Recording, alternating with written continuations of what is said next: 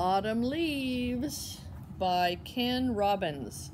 And this book is non-fiction, so that means it's real. It has true facts. The publisher is Scholastic.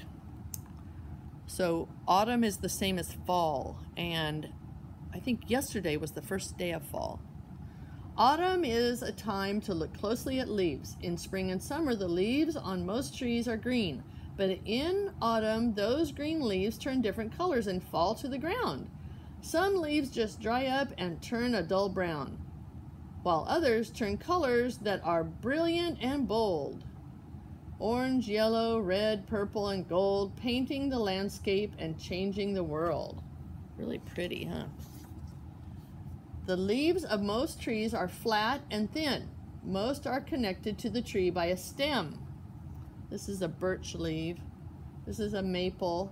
All leaves have veins. The veins of some leaves are quite easy to see. Some leaves are shiny and some are dull. Shiny, dull. Some have shapes that are simple. Smoke tree. Some have shapes that are not. That's a red oak. Sometimes lots of leaflets make up a leaf. Little teeny parts make up a leaf. Some are big, some are small, some are narrow, some are wide. Some leaves are not the same on the right side and the left side. Others have edges that are jagged, little pointy parts, or edges that are smooth. Leaves are different on each different tree. Look at them carefully and see what you can see. Here's a smoke tree. These are all from a smoke tree. The smoke tree's leaves are shaped like paddles. The stalks of its flowers are so thin and fine that from a distance they look like smoke. Isn't that pretty? Birch.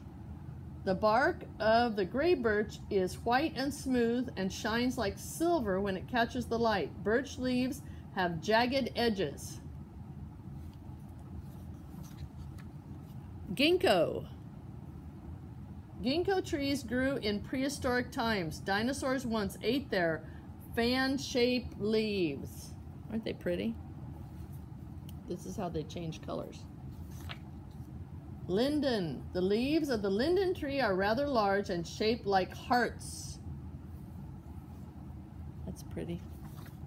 Sassafras. Several different shapes of leaves can grow on the branches of one sassafras tree. Some even look like mittens.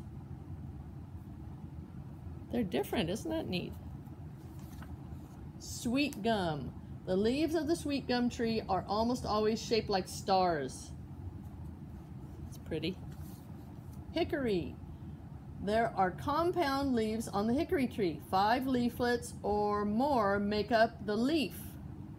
See how they are separate? That makes up one leaf. Red oak. Red oak trees have pointed leaves. Oak trees come in many different forms, but they all make acorns in the fall.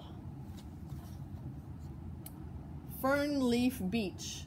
The fern leaf beech has smooth gray bark. Its leaves, when they are dry, look like question marks. Cherry.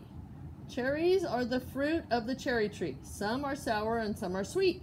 Cherry tree leaves are shinier on one side than they are on the other. Dogwood. The dogwood tree has beautiful flowers in the early spring. The pretty dogwood leaves are like ovals with points. They're really pretty. Yellow poplar. The yellow poplar is also called the tulip tree. The leaves look like a little bit like a tulip flower. They do a little bit. Maple. Maple trees often have the brightest and most colorful leaves of all the trees in the fall. Ooh, they're really pretty. Green leaves make food out of something as slight as carbon dioxide and water and light. Green leaves make a kind of sugar to help trees grow. It's made from water and light and a part of the air called carbon dioxide. There is a proper word for this: photosynthesis. That's a big word. There are special scientific words for the chemicals that give leaves their color. It's called chlorophyll, that makes them green. The yellow is from xanoxyphil. The orange is carotene. The reds and purples are anoxanin. And brown is the result of something called tannin. When photosynthesis stops in fall, the green parts of the leaves dries up and dies.